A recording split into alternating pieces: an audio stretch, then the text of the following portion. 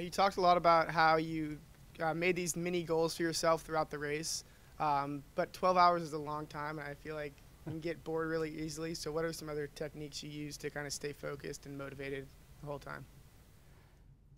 For me, my approach is usually talking to people.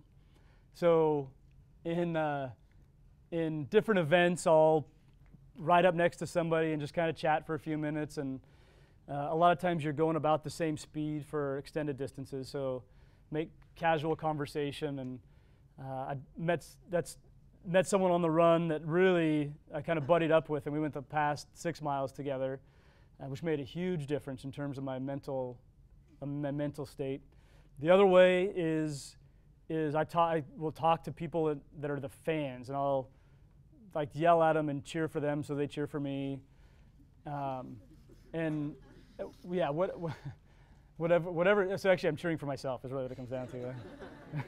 But yeah, so it's just playing those little games about picking somebody out in the crowd and convincing them that they should be cheering for me along the way is one of my things that did it as I was going to that next little obstacle, whatever that next little mini milestone I had.